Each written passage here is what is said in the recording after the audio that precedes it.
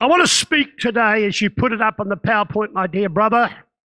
I want to speak on the subject of escaping the cycle of false expectations. Do you mind if I put that over there?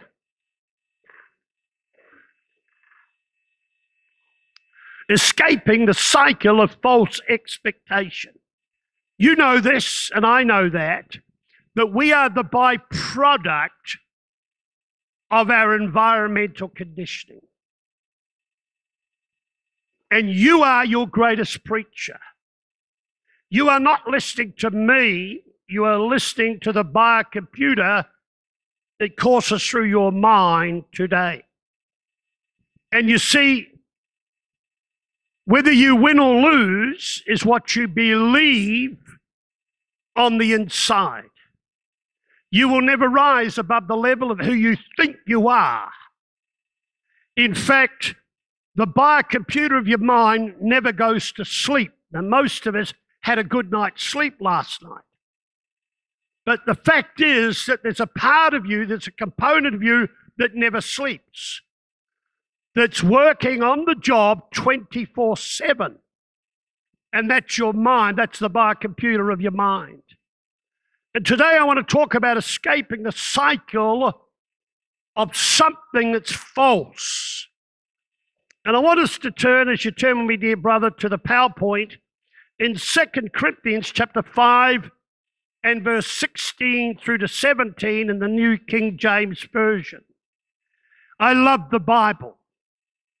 I still think there's room for the Bible in our churches. Talk to me. 2 Corinthians says, therefore, from now on, we regard no one according to the flesh. Even though we have known Christ according to the flesh, yet now we know him thus no longer.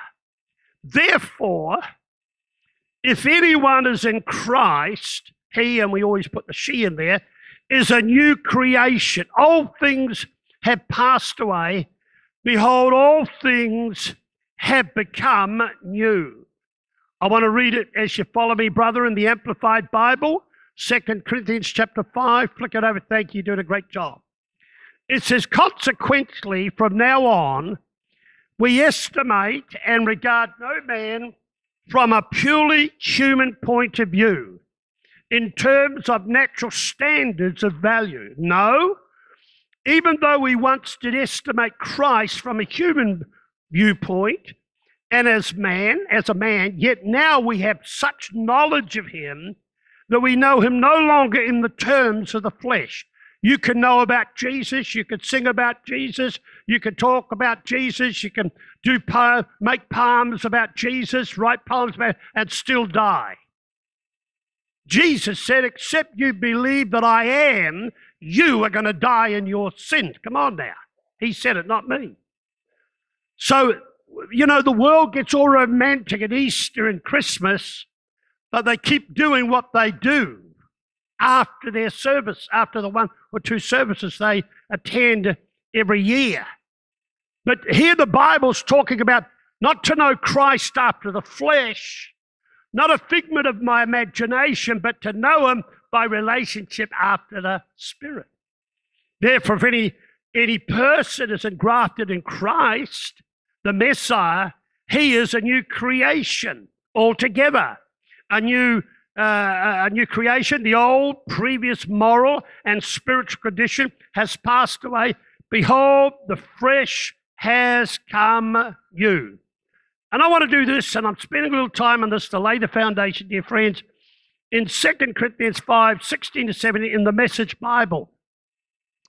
It says, because of this decision, we don't evaluate people by what they have or how they look. Thank God for that. We looked at the Messiah that way once and got it all wrong, as you know. We certainly don't look at him that way anymore. Now we look inside. And what we see is that anyone united with the Messiah gets a fresh start, is created new, the old life is gone and the new life begins. You see, as you follow me, friend, on the PowerPoint, We live in a world, a culture, our worldly culture. It should flick it over, friends.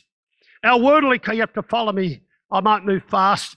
Our worldly culture places people in boxes.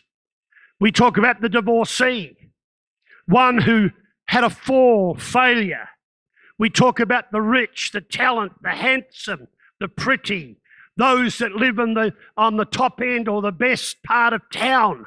And whether we like it or not, we put people in frames. We are more interested in society, and sadly in the church today, we're more interested on the externals than we are on the internals. But you take your Bible, over 90 times in the New Testament, the scripture says within, within, within. Our world, it's out. It's cosmetic. Who's got the best? Now, I'm not against looking good. I'm not against having a nice car, having a nice house, and all these things. But what I am against, when you judge another man and a woman who doesn't have that same privilege.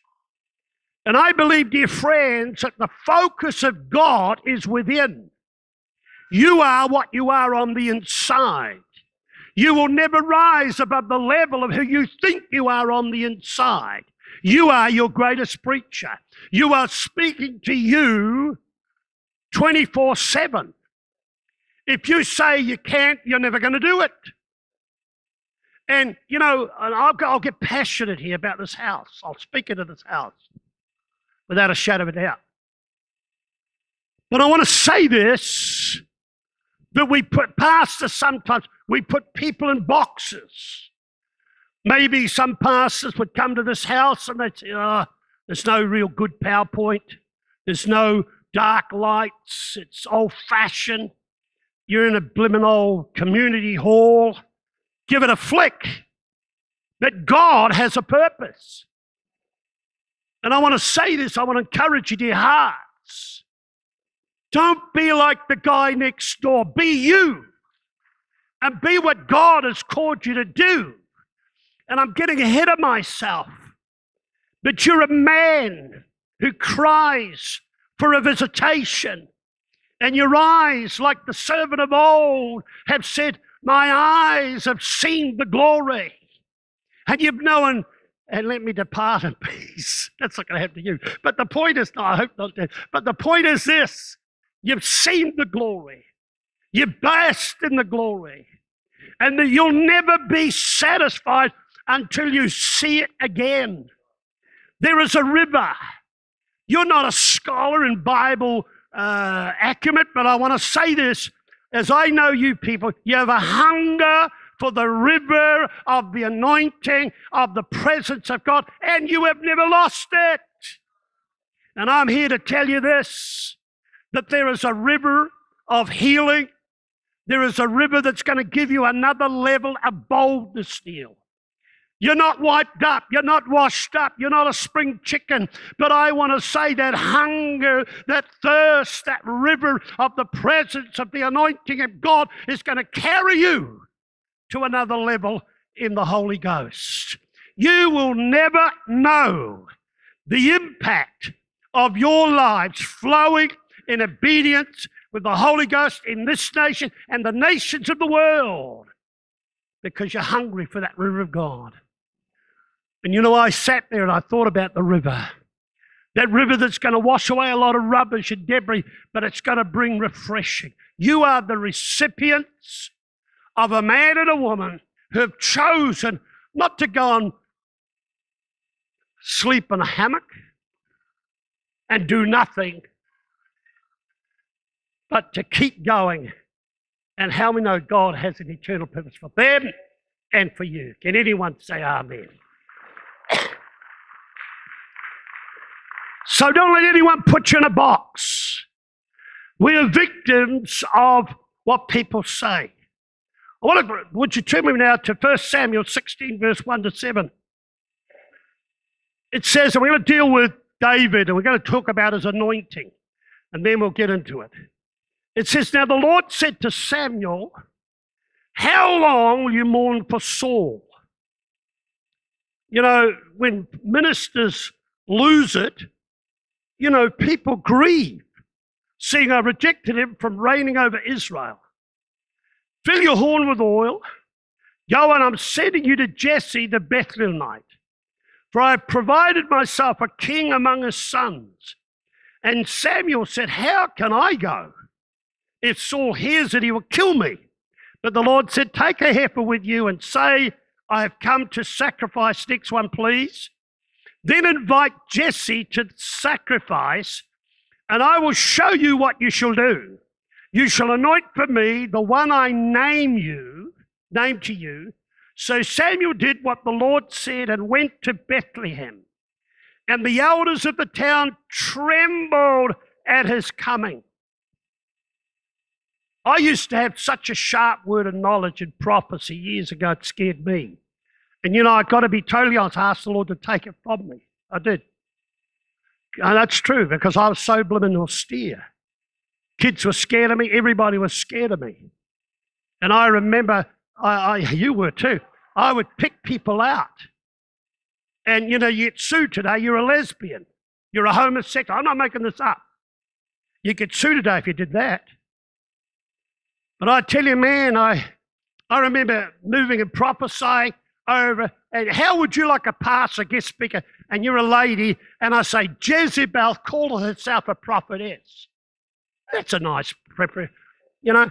And, you know, I'm moving.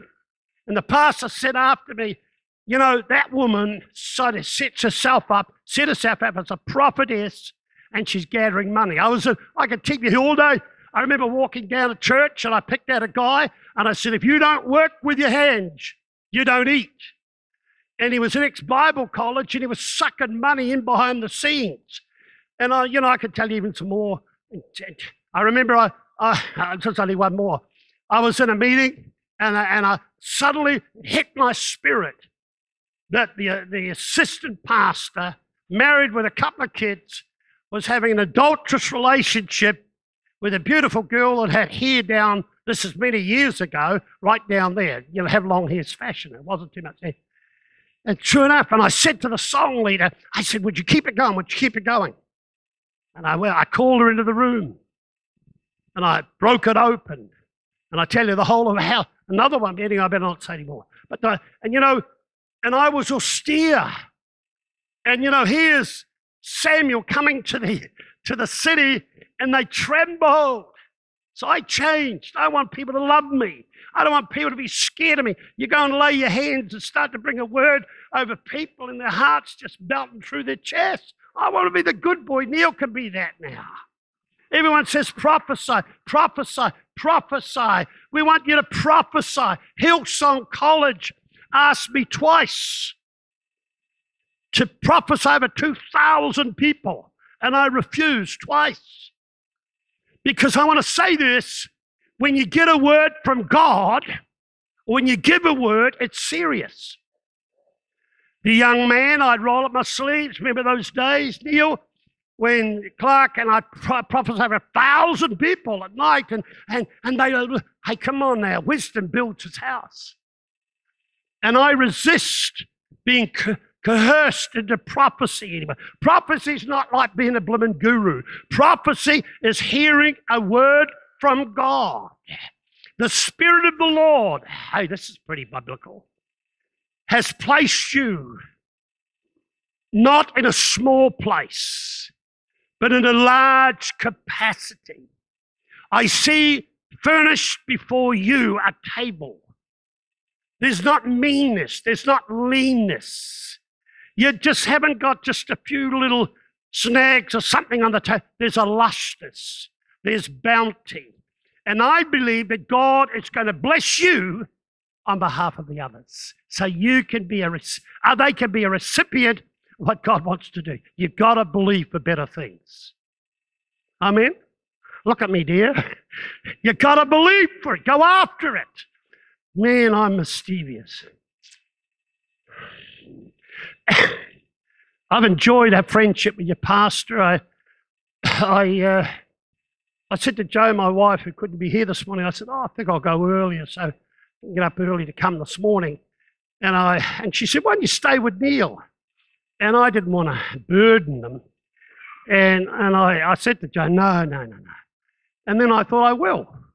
And I rang Neil, and I texted him, and I said, look, and he came back, you want to stay in a motel or with you? And I've had a ball, more so with his wife than him. It's great, we go back a long way. Well, let's get back into the scripture. And the elders of the town trembled at his coming and said, do you come peaceably?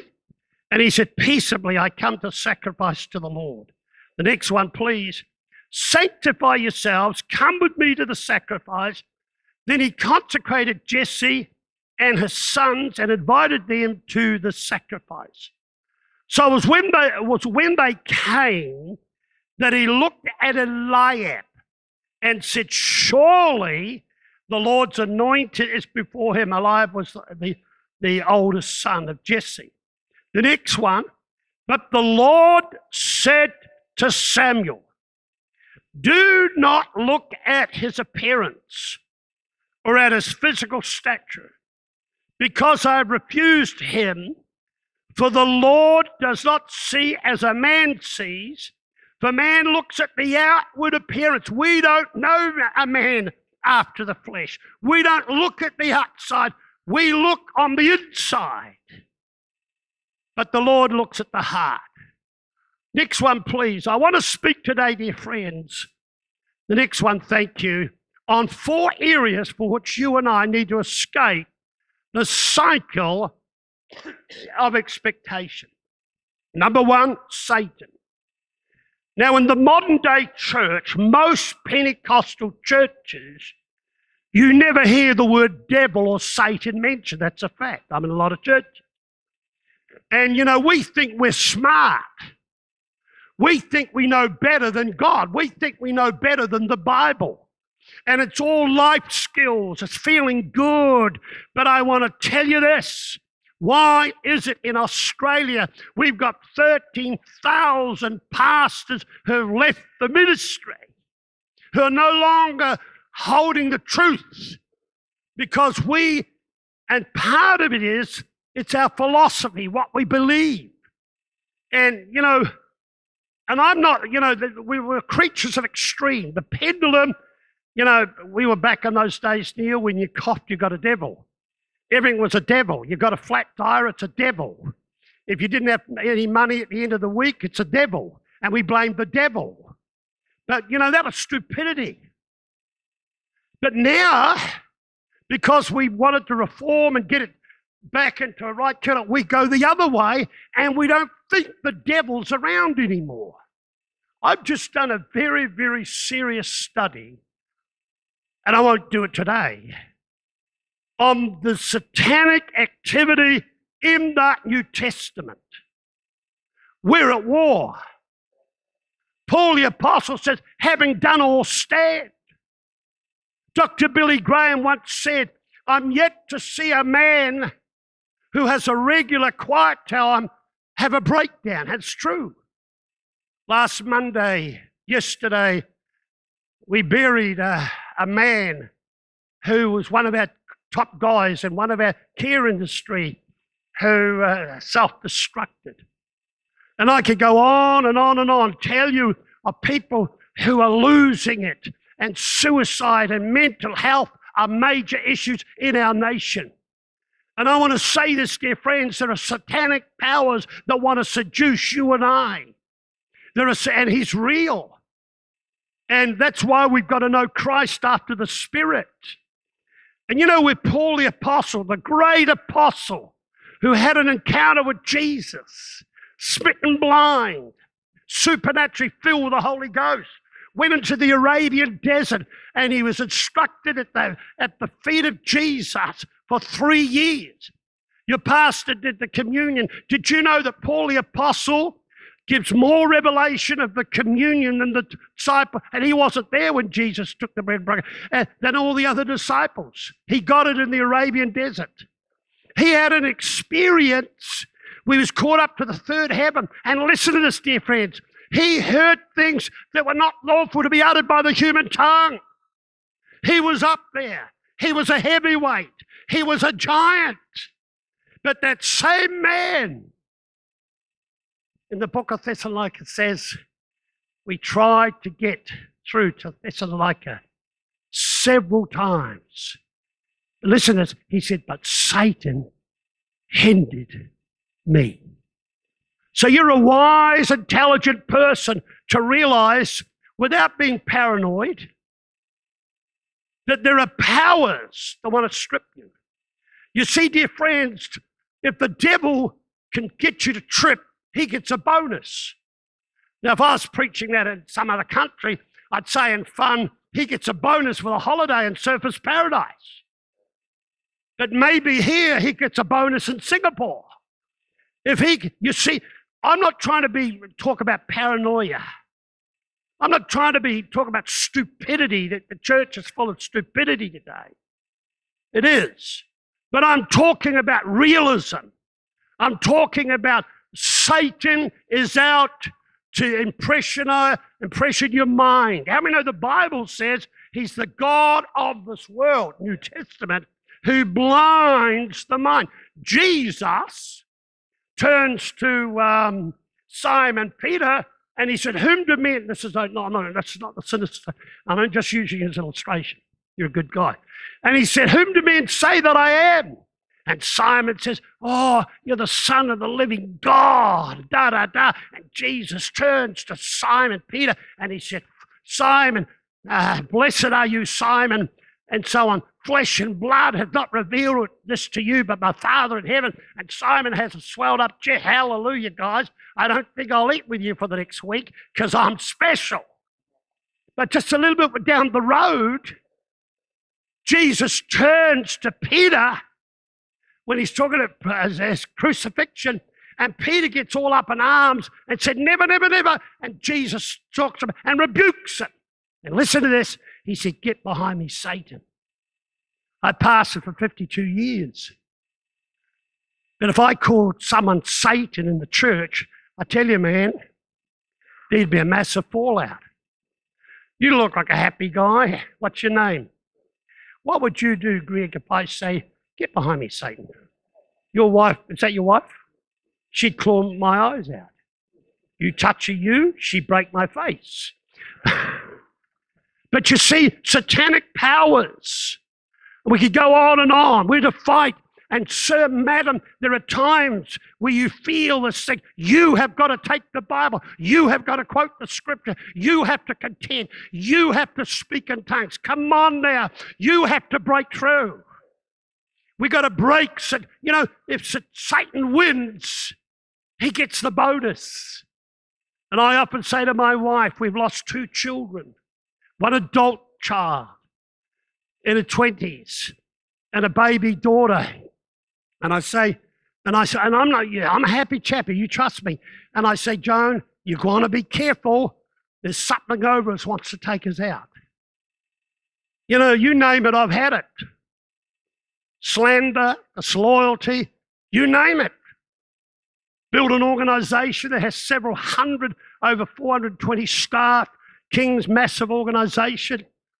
And that every demon in hell's had a crack at me. And I know loneliness. I know about my being slandered. I know a lot of things because there are satanic powers that want to rip asunder the ministry. Number 2, am I a bit too strong on you? You okay? Should I tame it down a bit? Number 2, society. Listen, the average person in society does not want you to win. There's not too many people in society. What's your name, dear? Sorry? Sharon. There's not too many people in society say, Sharon, go to it, girl. You can do it. You're made of good stuff. And pumping in faith. Mostly they're waiting for Sharon to flip over and they can say, oh, I told you so. She ain't got the talent. And all that. Society in the general is very cruel. Society is not supportive. Society wants us to fall over, and especially when we're Christians, because we're a threat to their lifestyle.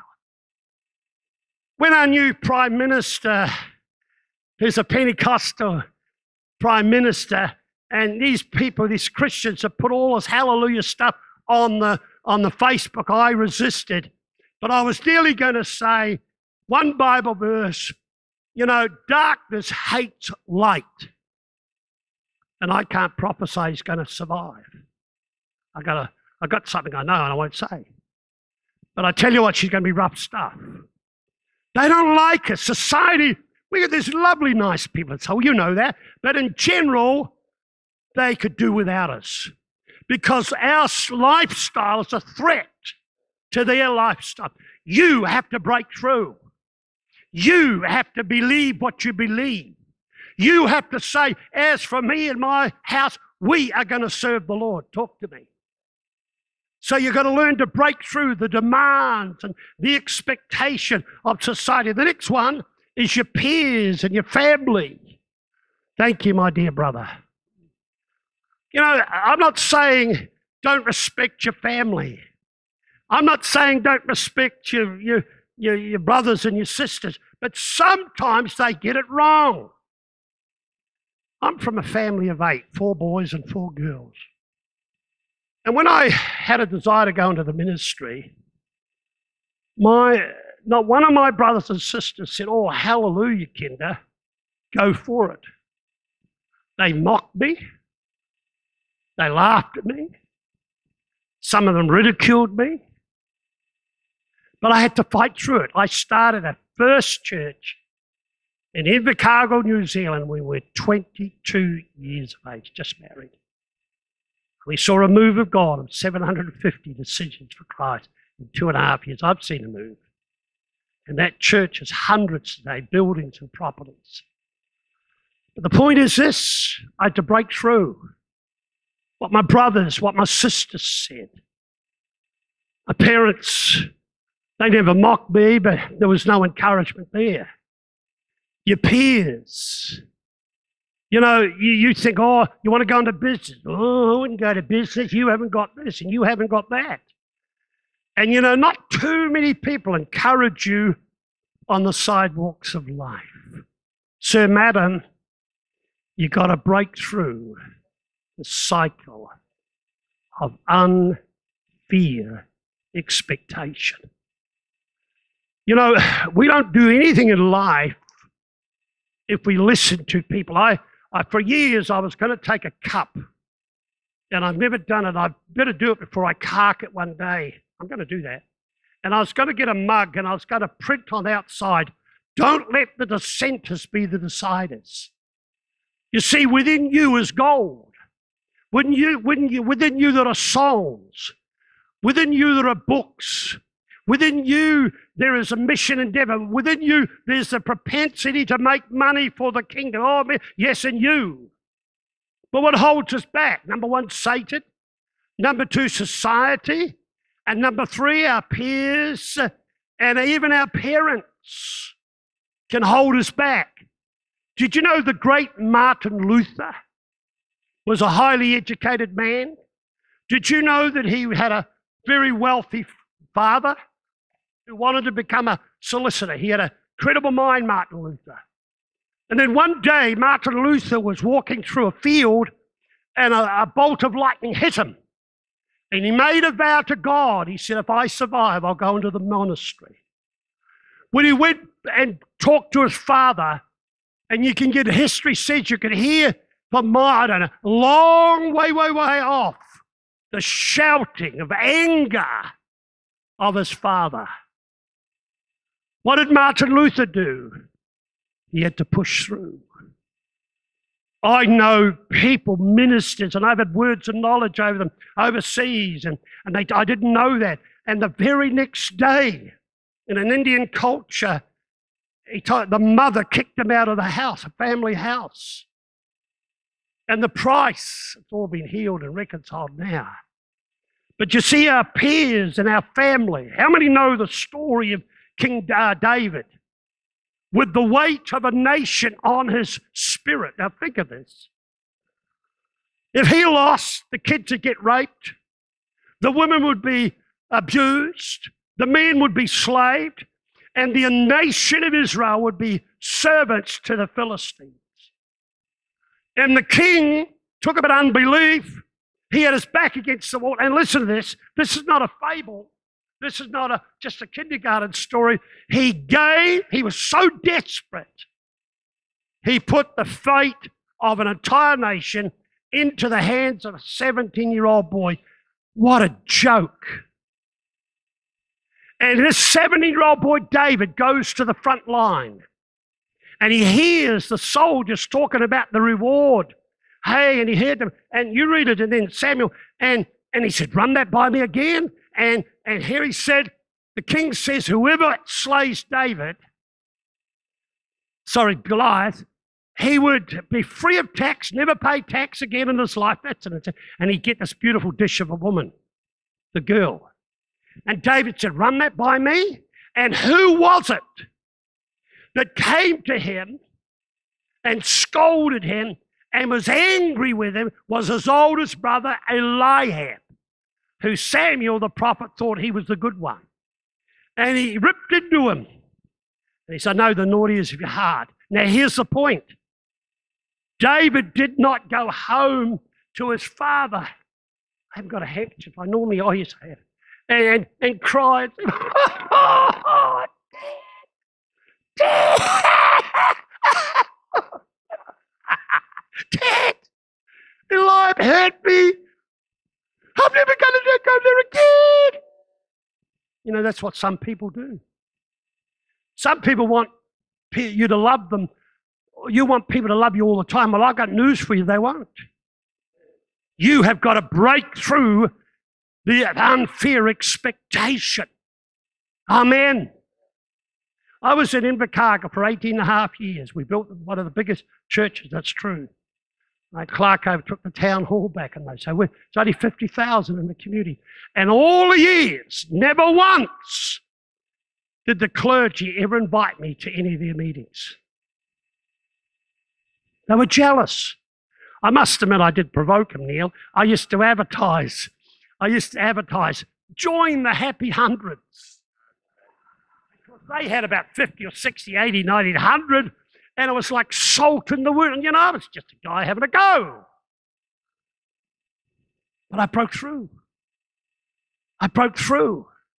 If I kept you, told you on the Gold Coast the stuff we've had, being in courts, national TV, some of you know, and all that rubbishy stuff. Allegations, fraud, sued, you name it. But we broke through. We broke through. We broke through. Years ago, Neil, there was, and we won't mention his name publicly. See, I came from a family of 8, and you won't believe this, but I was a stutterer. I used to stutter with fear. Very quiet boy, shy. And when my family had guests around, this is true, I'd go and hide and sit in my room. I was shy. When I first went to work as a young butcher and they made a mistake in my wage, from that day to this, I never queried it. Now, you know, my mother would take me out to some place and the hostess lady would come and she'd say, Kindah, would you like a cookie on a plate? And I'd take one and then it'd come around again. I wanted it, but somehow I was shy, and I'd say, no, thank you. That's why even staying, it's something I've had to break through over the years. I don't like putting people out. True. But the point is this. There was 5 years, and I went into the ministry, and I was very shy, very quiet. You don't believe that. You don't believe it. But it's true. I think I told you this once. I was taking my wedding and we had no carpet like this and I shook. They gave me the ring to give to the bridegroom. I was so nervous. The ring dropped and went tinkle, tinkle down the back. So, you know, I'd take some early, as a younger man, I'd take funerals and I'd be ashen white and my wife said, you'll be the next for the box. I remember once I got up and the place was packed at the church and there were speakers there, you know, pastors from other churches. And I got up, Alistair was there too, and I got stage fright. And nothing came out. I tell you, man, so here's the point. 5 years into the ministry, one of my key guys at the New Life churches in New Zealand, he came up to me and he said, Kindah, congratulations. We thought you wouldn't make it.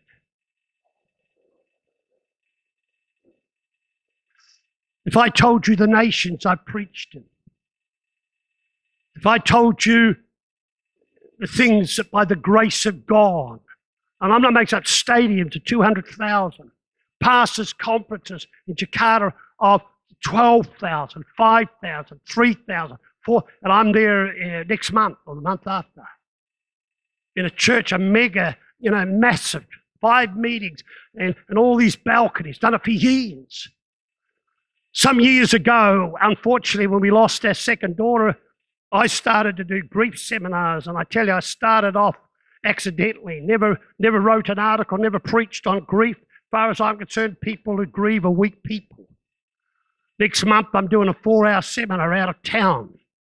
Just done 7 in Jakarta, where around the area where the plane went down with 92 Christians, 152 lost their lives. But anyway, I wrote a manuscript, and I'm not here to sell them, I haven't got them here. But the point is this, and I went through to a journalist in Brisbane one day, years ago. I wanted her opinion, and she scolded me, she ripped into me, she demeaned me, and I tell you, man, I don't know how many accidents I almost had coming back from Brisbane to the Gold Coast. I was absolutely devastated.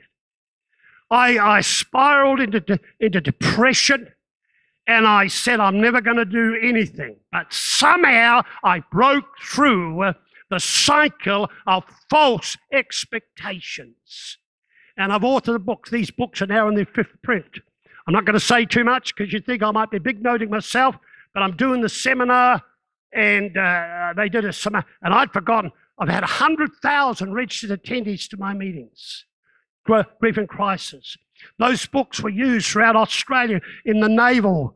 The chaplains used them for their chaplaincy. 8,000 went down to the fires a few years ago.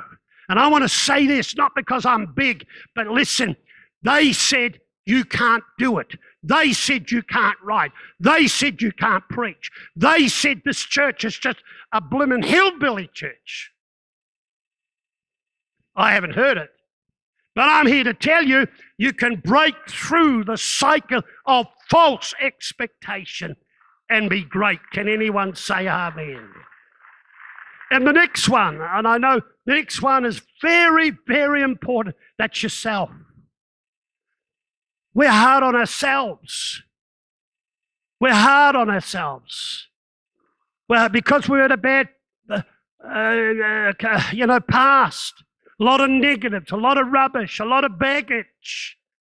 The Bible says, love thy neighbor as thyself. You know what the average person does? They love their neighbor and despise themselves. Now, I know time is gone, but I want to say this. You've got to break through putting yourself down.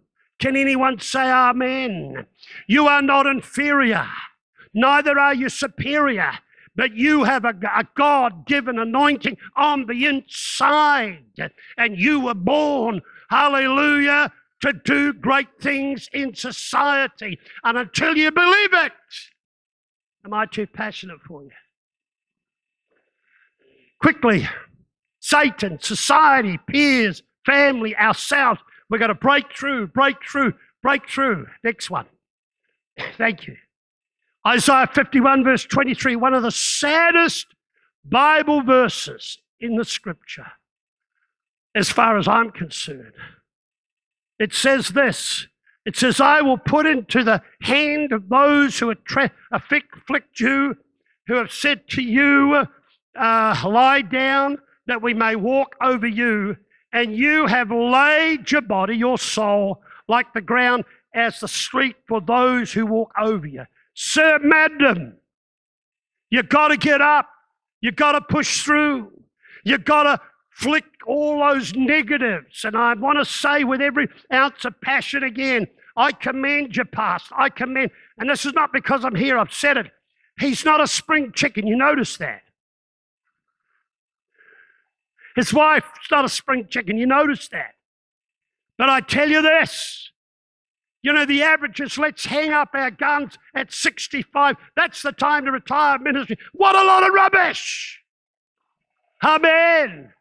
And there they are having a go for God, seen the great and built the great and built something massive here on the Sunshine Coast. They could crawl in a hole. They could say never again, once bitten, twice shy, but they've risen again. Oh, I love it. My wife was here. I'm glad she wouldn't. She'd be head down and praying up, say, Kindah, don't blow it. 2 Corinthians 4:7. Listen to me, dear friends. This church has potential. Don't you think it's a blimmin' church tucked away in an old rented hall and, you know, we've got some older people. The pastors are getting on in age. He's only about 5 years older than me, 4 years older than me. So just that I look so young. But anyway, 2 Corinthians 4:7, it says, well, we have this treasure in earthen vessels, that the excellence of the power of God may be of God. We're not looking on the outward. We're fools ourselves. We ain't got too much. Really, we haven't. But the God on the inside, the God of the Spirit, achieves tremendous things. Very quickly, there are 4 ways we can escape. Number 1, by accepting. We accept what God says. Number 2, by believing what God says. Don't let the word put you down. You believe it. Number 3, by acting. Sir, madam, don't act like a blimmin' church mouse. Don't act like a pauper. Don't act by someone who's just an accident going somewhere to happen. Act as though you're a son and a daughter of a living God. Can anyone say amen? Oh, you're not too bad. Number four, confessing. You confess what God says. If I listen to what people say about me, I'd never get out of bed in the morning. But I break through it. Romans 10, thank you, my dear brother. You've done a wonderful job. It says, if you confess with your mouth the Lord Jesus and believe in your heart that God has raised him from the dead, you will be saved. That word confess, many of us know, means the word homolog. It's the Greek homologis, which means to agree with, to say the same thing. God looks on the inside. God has an investment. God, by the Holy Ghost, actually believes for our destiny. Amen? A triple principle, and I will close. Accept what God says. Avoid, there's a lot of people I won't have fellowship with. I really won't. All they want is put you down, put you down, put you down. You feel depressed after them. I run with those that believe in me and the future. Talk to me. The next one is adjust. Put off, put on. If you're jealous, work on it. If you're moody, work on it. If you're depressed, work on it. War against it. Don't let the devil win. Can anyone say amen? Now, any teachers, any ex-teachers here today? This is, a lot. So let's have a look at this. The next one, thank you. Thank you, my brother. Neil Mahoney, in her book, Beliefs Can Influence Attitude, pointedly illustrates this truth. Mahoney tells of a double-blind experiment conducted in the San Francisco Bay Area. The principal of a school called 3 professors together and said, because you are 3 teachers, are the finest in the system, and you have the greatest expertise, we're going to give you 90 high IQ students. We're going to let you move these students through this next year at your own pace and see how much they can learn. Next one, thank you, my dear brother. Everybody was delighted, faculty and students. Over the next year, the professors and the students thoroughly enjoyed themselves. The professors were teaching the brightest teachers. The students were benefiting from the close attention and the instruction of the highly skilled teachers. By the end of the experiment, the teachers had achieved from 20 to 30% more than the other students in the whole area. Next one, the principal called the teachers in and told them, I have a confession to make. I have to confess that you did not have 90 of the most intellectually prominent students. They were the run-of-the-mill students. We took 90 students at random from the system and gave them to you. The teacher said, this means that we are exceptional teachers. The principal continued, I have another confession. You're not the brightest of the teachers. Your names were the first drawn from the list. And friends, as I close up, what made the difference? The power of expectancy. It's what you expect. I want you all to stand. I realize time, kids have come. And I want to just quickly, corporately pray over you today. That's all I've got time for. I want you to believe God. Can anyone say amen? I want you to believe the presence of the Holy Ghost over your life. Now, I'm resisting picking people out because time, but sir and madam, you two there, you're goodly ones, you're good people, you're nice people. And you've had, I tell you, you've been through the ringer of life. And sometimes you've even doubted your own, not sanity, but your own ability. But I want to say God sees all. And I want to say this, you stand tall in your own fervor, in your own righteousness. Not being a bigot, but just enjoying this phase of life because the Holy Ghost is going to envelop people around you and you are going to be a blessing to them. Amen? God, raise your hands to the Lord right now. Father, in the name of Jesus, I pray for every man. I pray for every woman. I pray, our God, for every family. I pray for every child. And Father, I pray for this house. O ki branai vone vroniti mangoi da sonne brama mamoi. That Father, that it'll grow wider, it'll grow deeper, and it'll grow higher. And Father, may there come like Joseph's bough, whose branches shall go over the wall. For the Spirit of the Lord has touched this house. It's unique, but it has a purpose. And out of this house, like Joseph, a goodly bough, your branches will go over, they've already gone, but they will go over the walls. The power of influence. And one of the things, friends, you've got to wrestle with and break through. Oh, we've just got retirees, we've just got people and all that. Hey, you've got God people. You've got God people. Can you say that? Honey, you've got a lovely spirit. Lovely.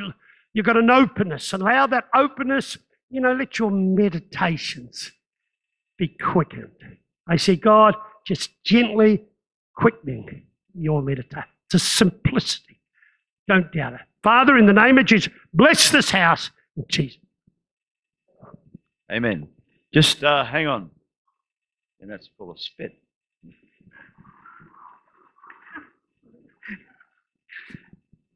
Just about got slain in the spit. Just hang on. If people need to go, God bless you. But also, Kindah, I want to release you to be able to minister to people as you feel. Come on. You're not getting away that easy. Just as you feel. But look, folks, please, what we're going to do is we're going to have a bucket at the door. We're not going to take up an offering. We'll just sort it out after, but there'll be a bucket at the door if you want to give something. But Kindah, you just feel free. Music team, I want you to pray over them. For the anointing, pray over everything. Oh, Lord. Time is always a premium. That's our challenge, isn't it? Father, in the name of Jesus, I thank you. I thank you for your touch. I thank you for your presence. Lord, I pray, oh God, I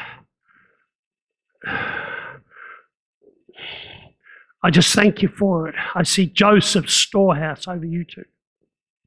You two. It was said of Joseph of old, he opened the storehouse in the time of famine. And I want to say this, you've seen a lot as you've walked through the corridors of life. But I tell you, there's store. And God wants to use you to open something for those who lack, who are famished. who are in need of grain. And I believe it's vital. It's not something that's, you thought up there. It's vital. Let the touch of God come over your life in Jesus' name. Father, I'm always conscious you pick some out, you don't pick some out. I sort of like to bless people. As many want to be prayed for, just come up and I'll just go right through you, all right? Don't go through you, I'll pray for you. Just come up, all those that want to be blessed. Those that don't, it's not that you're not blessed, but I am so conscious. I'm so conscious of, I want to bless people. And I thank you, Pastor, for giving me an opportunity to have a go.